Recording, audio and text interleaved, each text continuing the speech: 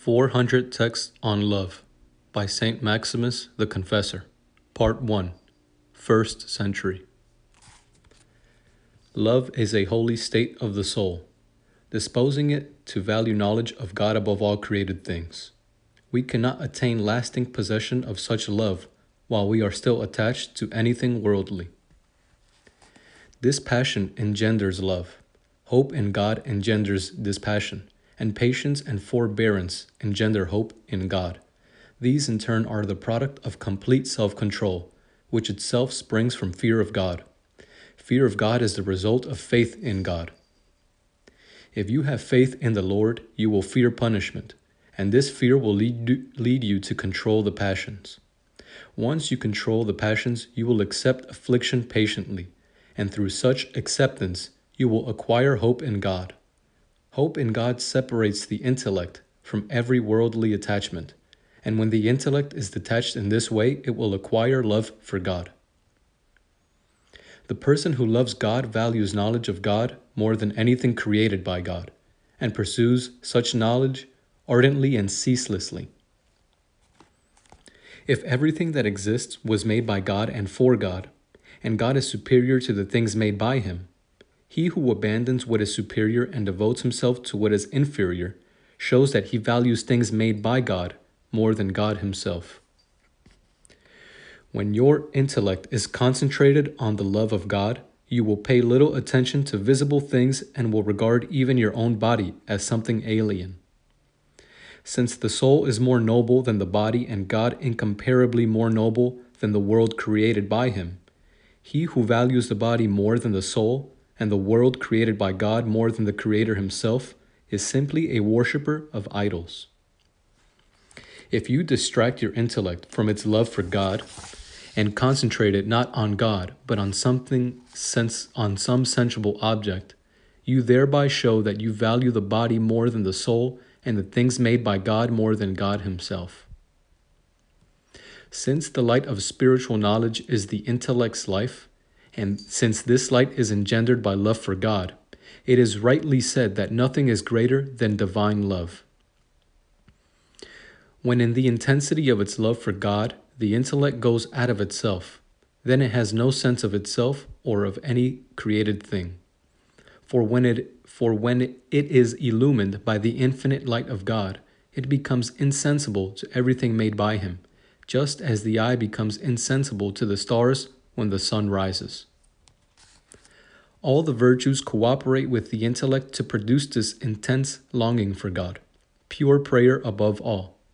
For by soaring towards God through this prayer, the intellect rises above the realm of created beings. When the intellect is ravished through love by divine knowledge and stands outside the realm of created beings, it becomes aware of God's infinity. It is then, according to Isaiah, that a sense of amazement makes its conscience of his own lowliness, and in all sincerity it repeats the prophet's words. How abject I am, for I am pierced to the heart, because I am a man of unclean lips, and I dwell among people of unclean lips, and my eyes have seen the King, the Lord of hosts. The person who loves God cannot help loving every man as himself, even though he is grieved by the passions of those who are not yet purified. But when they amend their lives, his delight is indescribable and knows no bounds. A soul filled with thoughts of sensual desire and hatred is unpurified. If we detect any trace of hatred in our hearts against any man whatsoever for committing any fault, we are utterly estranged from love for God, since love for God absolutely precludes us from hating any man. He who loves me, says the Lord, will keep my commandments, and this is my commandment, that you love one another. Thus, he who does not love his neighbor fails to keep the commandment, and so cannot love the Lord. Blessed is he who can love all men equally. Blessed is he who is not attached to anything transitory or corruptible. Blessed is the intellect that transcends all sensible objects and ceaselessly delights in divine beauty. If you make provision for the desires of the flesh and bear a grudge against your neighbor on account of something transitory, you worship the creature instead of the Creator. If you keep your body free from disease and sensual pleasure, it will help you to serve what is more noble. He who forsakes all worldly desires sets himself above all worldly distress. He who loves God will certainly love his neighbor as well. Such a person cannot hoard money, but distributes it in any way befitting God, being generous to everyone in need. He who gives alms in imitation of God does not discriminate between the wicked and the virtuous, the just and the unjust, when providing for men's bodily needs. He gives equally to all according to their need, even though he prefers the virtuous man to the bad man because of the probity of his intention. God, who is by nature good and dispassionate, loves all men equally as his handiwork. But he glorifies the virtuous man because in his will he is united to God.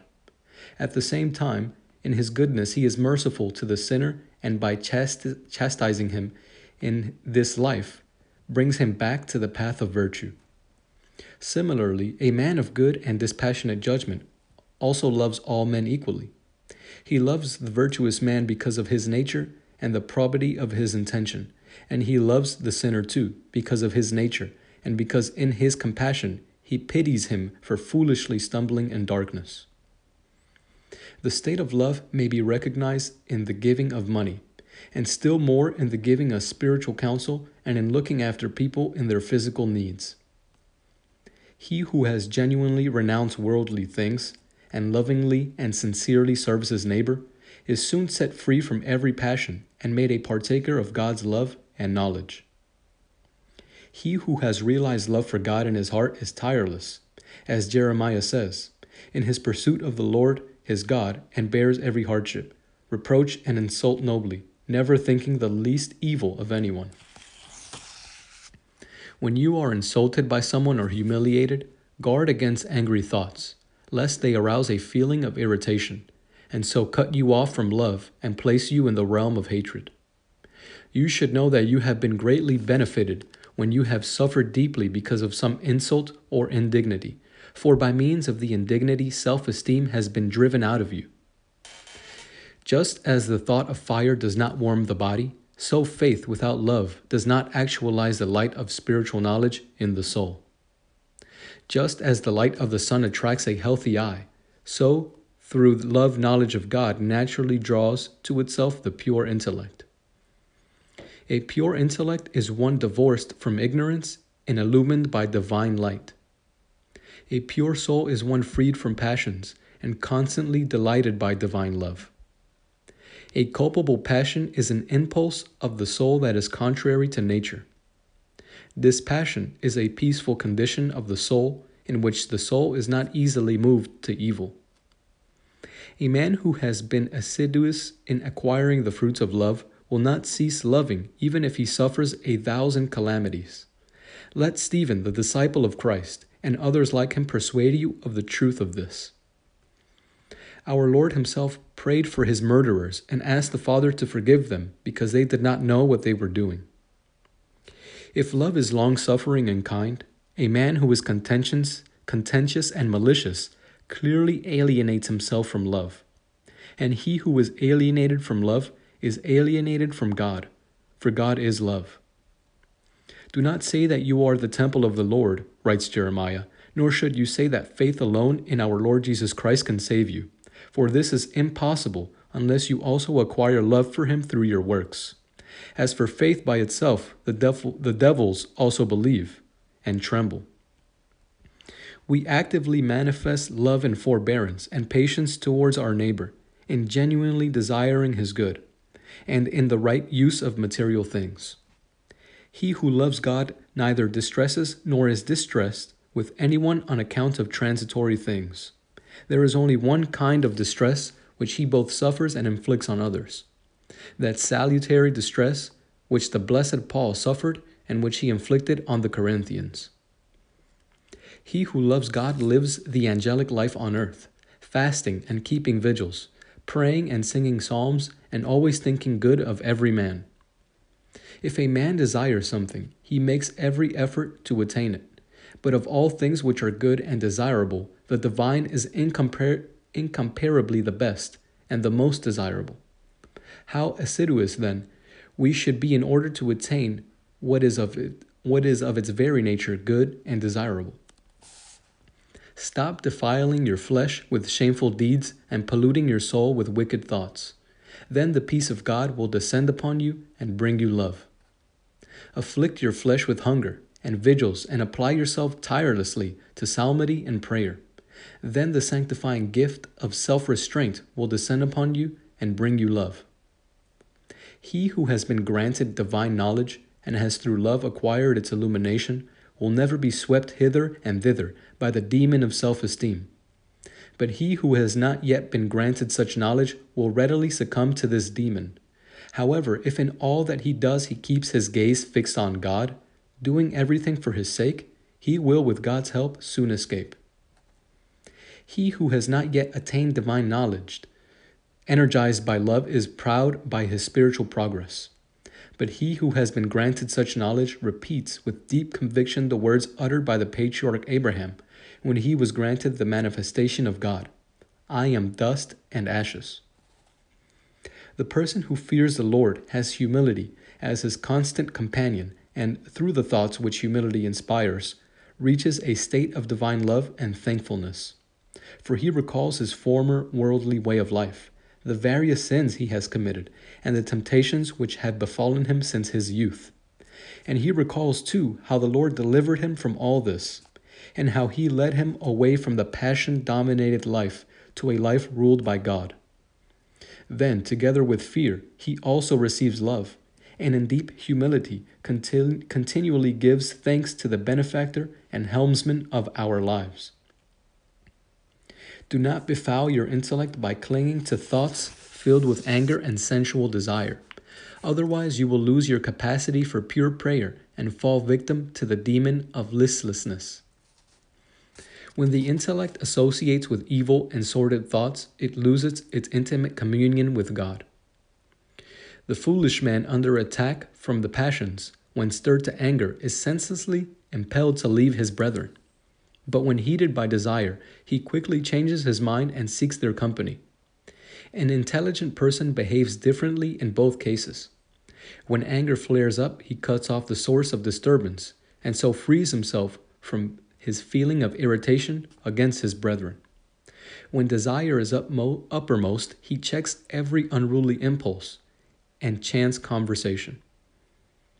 In time of trial, do not leave your monastery, but stand up courageously against the thoughts that surge over you, especially those of irritation and listlessness. For when you have been tested by afflictions in this way, according to divine providence, your hope in God will become firm and secure. But if you leave, you will show yourself to be worthless, unmanly, and fickle. If you wish not to fall away from the love of God, do not let your brother go to bed feeling irritated with you, and do not go to bed yourself feeling irritated with him. Reconcile yourself with your brother, and then come to Christ with a clear conscience and offer him your gift of love in earnest prayer. St. Paul says that if we have all the gifts of the Spirit but do not have love, we are no further forward. How assiduous, then, we ought to be in our efforts to acquire this love. If love prevents us from harming our neighbor, he who is jealous of his brother or irritated by his reputation, and damages his good name with cheap jibes or in any way spitefully plots against him, is surely alienating himself from love and is guilty in the face of eternal judgment. If love is the fulfilling of the law, he who is full of rancor towards his neighbor and lays traps for him and curses him, exulting in his fall, must surely be transgressor, deserving eternal punishment. If he who speaks evil of his brother and judges his brother speaks evil of the law and judges the law, and the law of Christ is love, surely he who speaks evil of Christ's love falls away from it and is the cause of his own perdition. Do not listen gleefully to gossip at your neighbor's expense, or chatter to a person who likes finding fault. Otherwise, you will fall away from divine love and find yourself cut off from eternal life.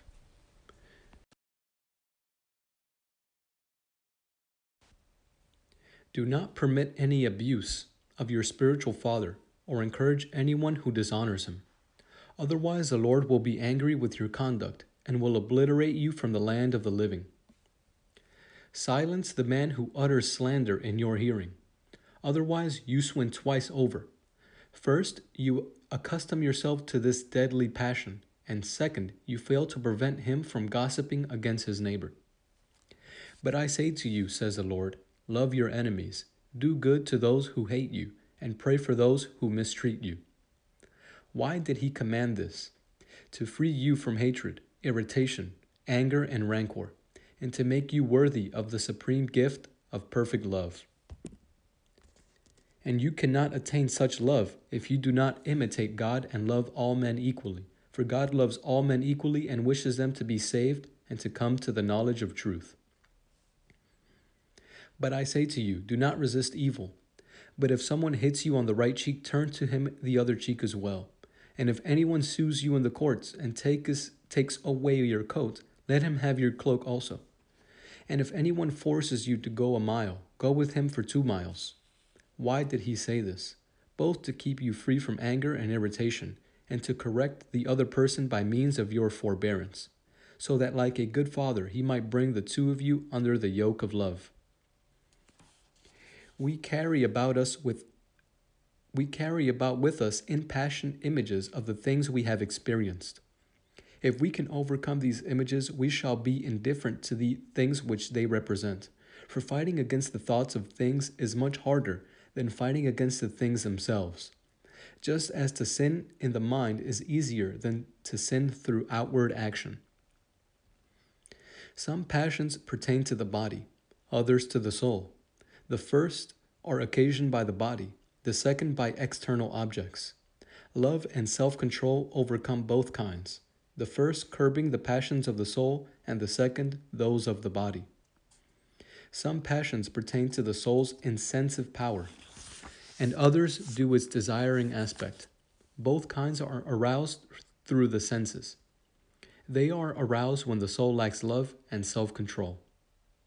The passions of the soul's insensitive power are more difficult to combat than those of its desiring aspect. Consequently, our Lord has given a stronger remedy against them, the commandment of love.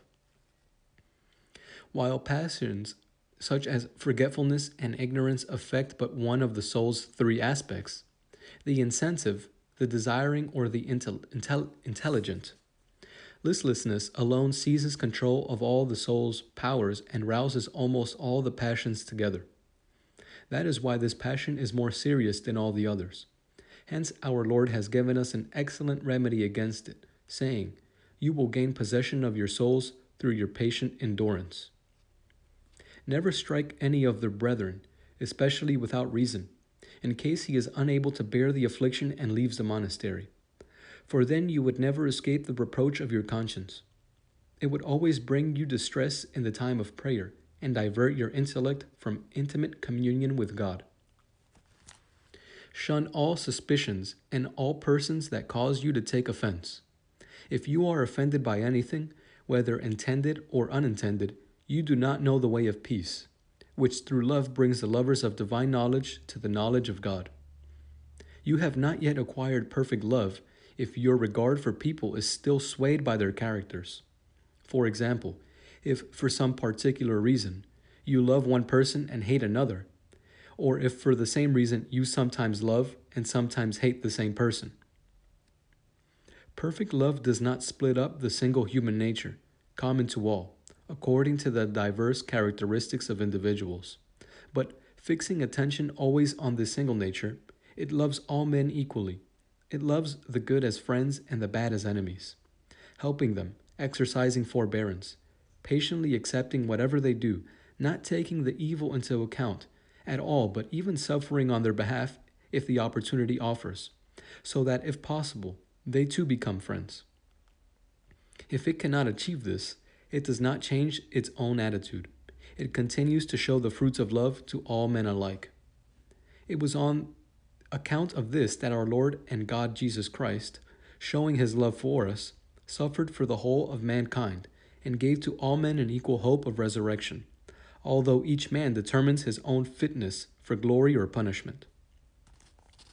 If you are not indifferent to both fame and dishonor, riches and poverty, pleasure and distress, you have not yet acquired perfect love.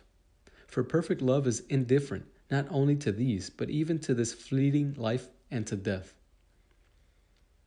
Listen to the words of those who have been granted perfect love. What can separate us from the love of Christ?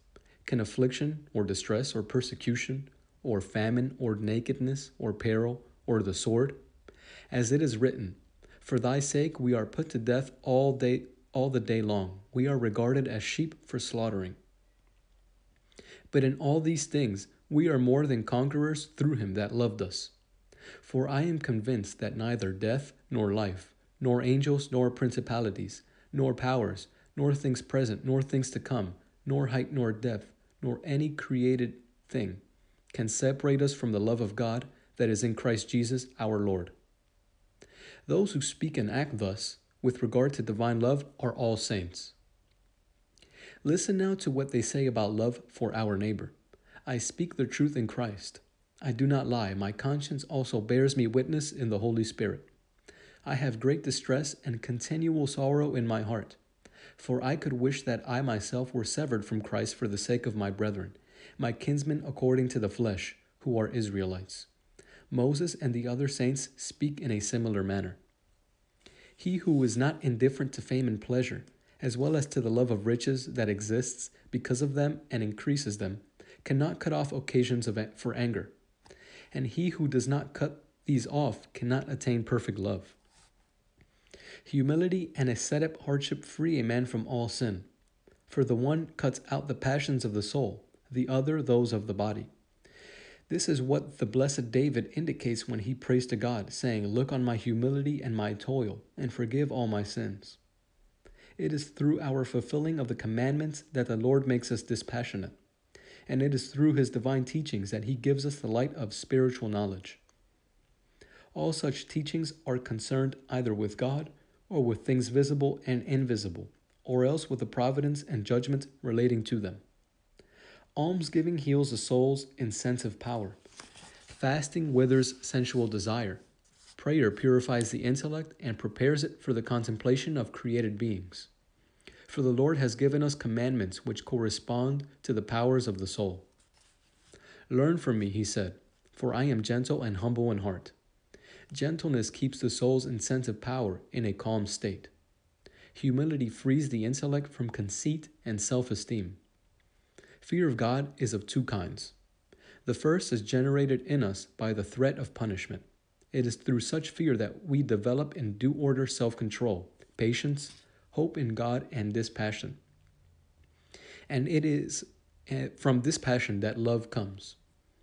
The second kind of fear is linked with love and constantly produces reverence in the soul, so that it does not grow indifferent to God because of the intimate communion of its love.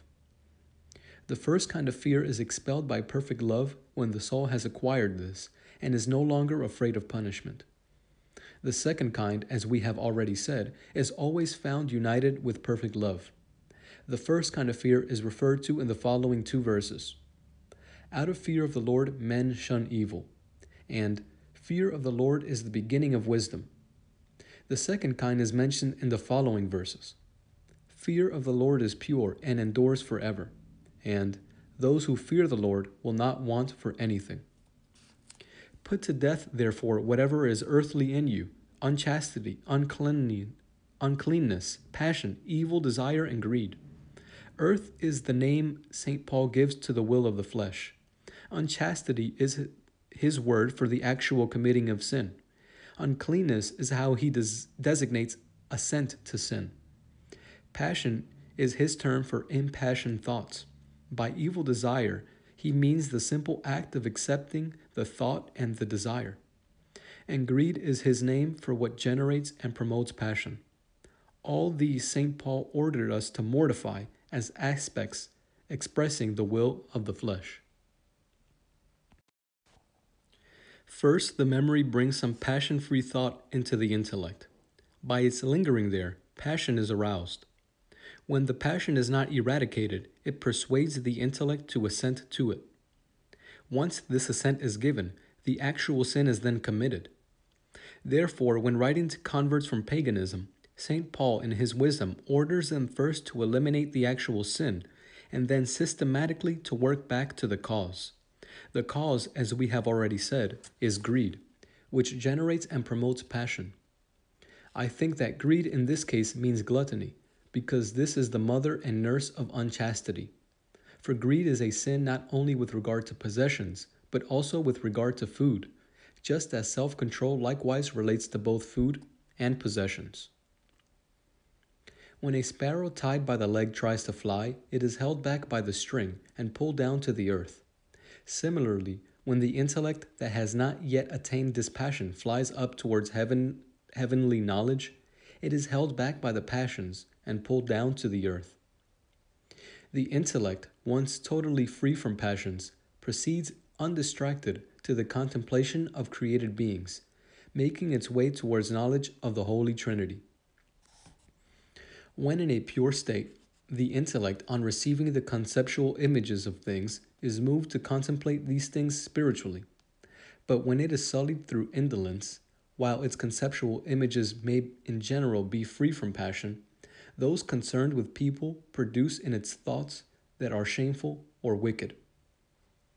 When during prayer no conceptual image of anything worldly disturbs your intellect, then know that you are within the realm of dispassion.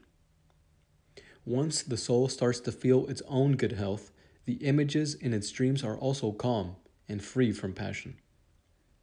Just as the physical eye is attracted to the beauty of things visible, so the purified intellect is attracted to the knowledge of things invisible. By things invisible, I mean things incorporeal. It is already much not to be roused to any passion by material things. It is even more to remain dispassionate when presented with mental images of such things. For the war which the demons wage against us by means of thoughts is more severe than the war they wage by means of material things. He who has succeeded in attaining the virtues and is enriched with spiritual knowledge sees things clearly in their true nature. Consequently, he both acts and speaks with regard to all things in a manner which is fitting, and he is never deluded. For according to whether we use things rightly or wrongly, we become either good or bad. If the conceptual images that continually rise up in the heart are free from passion, whether the body is awake or asleep, then we may know that we have attained the highest state of dispassion. Through fulfilling the commandments, the intellect strips itself of the passions. Through spiritual contemplation of things visible, it casts off impassioned conceptions of such things. Through knowledge of things invisible, it discards the contemplation of things visible. Finally, it denudes itself even of this through knowledge of the Holy Trinity. When the sun rises and casts its light on the world, it reveals both itself and the things it illumines. Similarly, when the Sun of Righteousness rises in the pure intellect, he reveals both himself and the inner principles of all that has been and will be brought unto existence by him. We do not know God from his essence. We know him rather from the grandeur of his creation and from his providential care for all creatures. For through these, as though they were mirrors, we may attain insight into his infinite goodness, wisdom, and power. The pure intellect is occupied either with passion-free conceptual images of human affairs, or with the natural contemplation of things visible or invisible, or with the light of the Holy Trinity. When the intellect is engaged in the contemplation of things visible, it searches out either the natural principles of these things or the spiritual principles which they reflect, or else it seeks their original cause. When the intellect is absorbed in the contemplation of things invisible, it seeks their natural principles, the cause of their generation, and whatever follows from this, as well as the providential order and judgment which relates to them. When the intellect is established in God, it at first ardently longs to discover the principles of his essence. But God's inmost nature does not admit of such investigation, which is indeed beyond the capacity of everything created. The qualities that appertain to his nature, however, are accessible to the intellect's longing. I mean the qualities of eternity, infinity, indeterminateness, goodness, wisdom, and the power of creating, preserving, and judging creatures. Yet of these, only infinity may be grasped fully. And the very fact of knowing nothing is knowledge surpassing the intellect, as the theologians Gregory of Nazianzus and Dionysius have said. In the name of the Father, the Son, and the Holy Spirit. Amen.